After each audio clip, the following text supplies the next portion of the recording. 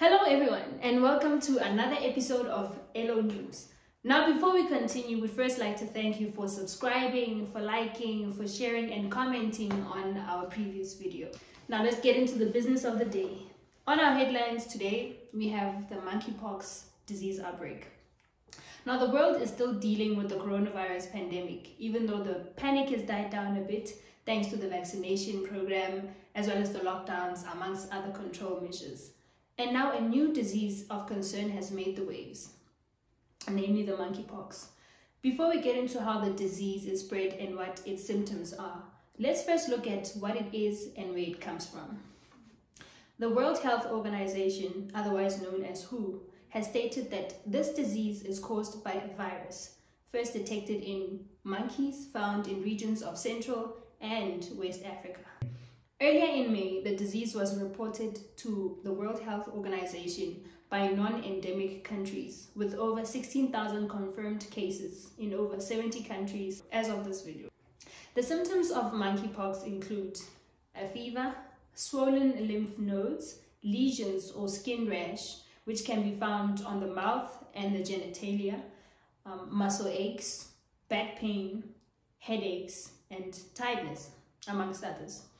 The disease spreads from an infected person to a non-infected person through close contact.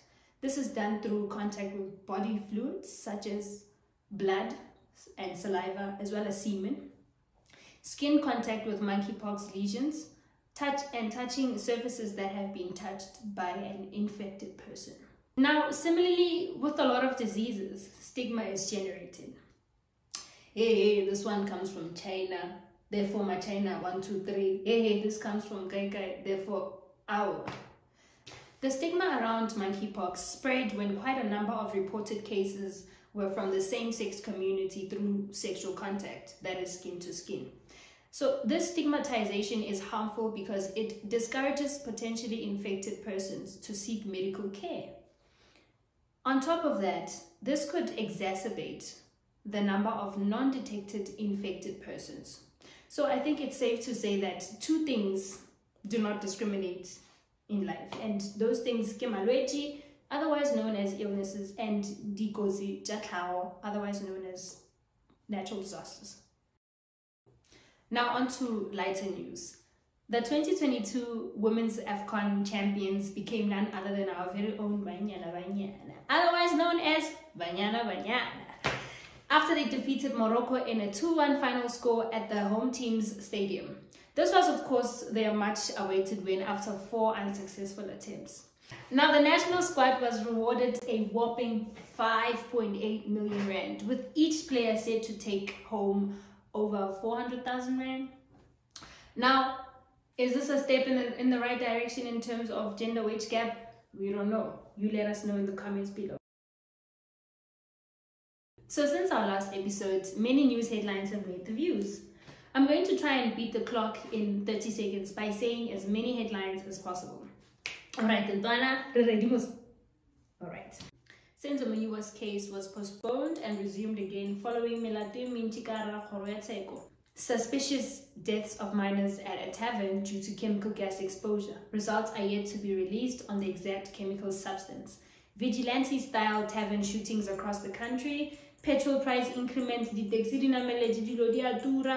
South African Reserve Bank increased the repo rate even higher. Please watch our previous episodes to find out what that means. Anyway, I'll just proceed. The former Miss South Africa, Lalela Mswane, was crowned Miss Supernatural, becoming the first black woman to be crowned. Okay. The Springboks won their final test match against Wales, claiming a 2-1 series victory in Cape Town. And that wraps the segment of topics in 30 seconds. Now we get to our final segment of the day, and this is called Linagana, otherwise known as What Do You Think? Alright. Now, as you may know, unemployment in South Africa is rife. So here's a picture of a job vacancy and the list of requirements. So what we would like you guys to do is to tell us, is this a potential scam or is it legit? Are there any discrepancies? So let us know what you guys think. Nako e tjhaile. Ma, isala mariga.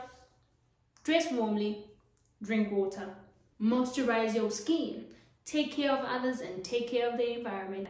But for now, don't forget to like, subscribe, share and comment. Until next time, bye.